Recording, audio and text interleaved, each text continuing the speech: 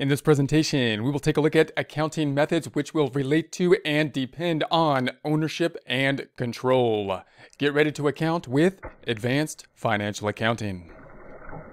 Accounting related to ownership and control. Method used to account for investments in common stock will depend on the extent of influence or control the investor can exercise over the investee. So in other words, we're going to have different methods depending on the level of control. Now, if we're going to use different methods, we need to have some kind of definition. We need to have some lines in terms of when we're going to apply these different methods. What does it mean to have different levels of control? And then how do we apply those in practice so we can have some kind of standardization for that? Typically, we're going to draw those lines generally with the amount of ownership, and then there might be exceptions in certain cases to those lines in certain cases. So, for example, we're going to say 0 to 20%, 20 to 50%, 51% to 100%. So let's start off with 0 to 20%. This is what you would think of more similarly to like if you were like a normal investor, if you were to invest just individually in the stock market. In something like Apple, you're buying Apple stock. Well, clearly you have some ownership because you own the stock, but you don't really feel like an owner at that case. You're kind of your vote doesn't feel like you have a whole lot of control there because you don't, right? Your vote is very small compared to the overall vote. But once this percentage gets higher, and then at some point you're going to say, this person's got kind of control now. They own a significant amount of voting share of the stock. Well, where is that line? Well, we kind of drew an arbitrary line there. So it's kind of an arbitrary number. We're going to say 20%. We're going to say, okay, so in the case of one company owning another company, if one company owns more than 20%, we're going to now say, well, they don't have a controlling interest, which we're going to say is over 51%, but they have significant influence at that point in time. We're going to say that this has become a significant factor. So from 0 to 20% in general, this is more of a fuzzy line. So there could be other circumstances that take place here that would cause significant influence or not. But in general, we're going to say if it was over 20%, significant influence. So under 20%, we're going to use the carried value. So the 20% threshold to determine significant influence it could change depending on the situation. So in other words, this is more of a kind of like a fuzzy line, but that's the general rule. Whereas this line of 51% is, you would think, is applying more often. That's more of a concrete rule because obviously if someone has more than 50% of the vote on anything, they have kind of a controlling vote right there. There's not much question about that generally.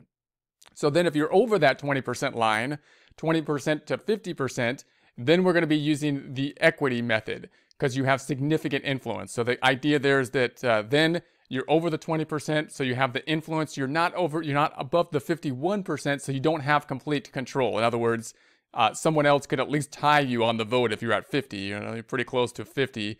Everybody else could at least tie you, but you have a lot of influence if you're basically have 50%. If you have 51%, and you're voting on something, then you win, right? And so that would be a pretty hard line if you're 51 and above in most cases that you would say, all right, now you have control. So we're using the equity method from 20 to 50 because there's significant influence. We had that significant influence. Then if you're at 51, if you cross that line to 51% of ownership, well, now you basically have control. You can vote for the board, you can vote for the management and whatnot, and you should be able to exercise control at that point.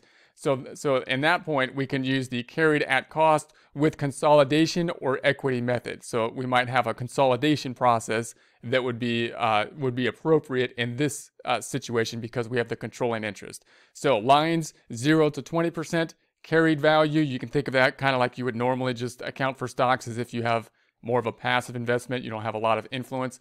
But when you get closer to the 20, that's more of a fuzzy line. You're starting to have influence. Therefore, we're going to change the method to reflect that, which is going to be an equity method. That's from that kind of fuzzy line of 20 to 50. And then the 51, which is a pretty hard line that basically says, hey, now you've got control and you may need a consolidation here to reflect that at this point in time, meaning having financial statements combined together in essence and be reflected, showing consolidated financial statements. Okay. So securities carried at fair value, what does that mean? So this is going to be the category that's going to be from 0 to 20%. We don't have significant influence. We don't have control. So when neither the equity method nor the consolidation are appropriate, securities are carried at the fair value. So if you're just normally kind of investing, if you have some investment that would be a typical kind of investor for most people, type of investors or companies that are investing into stocks, and it's not doing so to basically have significant influence, then you would be using the carried at fair value. Then the equity method, when investor has significant influence over operating and financial policies of the investee and consolidation is not appropriate.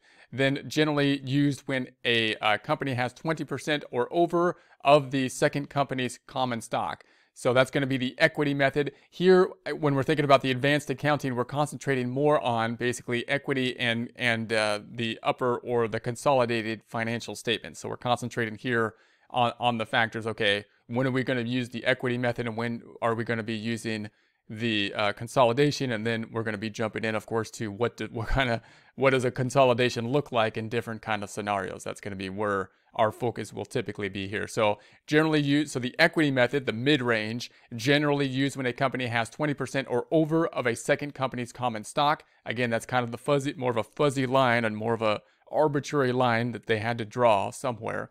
The investment is reported as a line on the investor's balance sheet. So it's going to be reported as basically a line item. The income recognized from the investee is reported as a line on the investor's income statement. So in other words, the investor now, the person that's owning the significant influence, the over 20% influence in the investee, is now not just going to wait till basically dividends happen in order to record dividend income, as we would do if we were more of a passive investor that doesn't have the significant influence, but rather think about the actual income that is generated from the investee, the one that we're investing in, that we have more than 20% ownership in, and report on a line item on the income statement the amount of our portion, in essence, of the income that's being generated from the company that we have a significant over 20% usually ownership in. Consolidation, combining financial reporting of the individual assets, liabilities, revenue, and expenses of two or more companies as though they were a single entity. So this would be over the 51%. You're thinking the consolidation process might be appropriate with regards to someone that has control over the 51%. Generally used in a parent-subsidiary relationship where the parent company controls the subsidiary company. So in that kind of situation, when you're looking at a consolidation, you're saying, hey, look, there's a parent-subsidiary relationship. One company has control of the other company. That typically happens over that 51% threshold. You would typically think, and that's more of a hard line because you're saying, okay, they own 51%. They clearly can influence, completely in a voting situation what will happen if a vote were to take place in that situation. And in that situation, you might have the consolidation set up, two sets of book, two separate entities, but one basically having control over the other, therefore it being appropriate possibly for them to be reported as though they were one entity. So you would think generally in the case of that controlling interest, you would have that consolidation process. However, you could have a situation where you have an unconsolidated subsidiary. So now you got a subsidiary, there's a control interest, however, it's unconsolidated. In that case, a subsidiary that is not consolidated with the parent, that's what an unconsolidated subsidiary will be. It's going to be shown as an investment on the parent's balance sheet.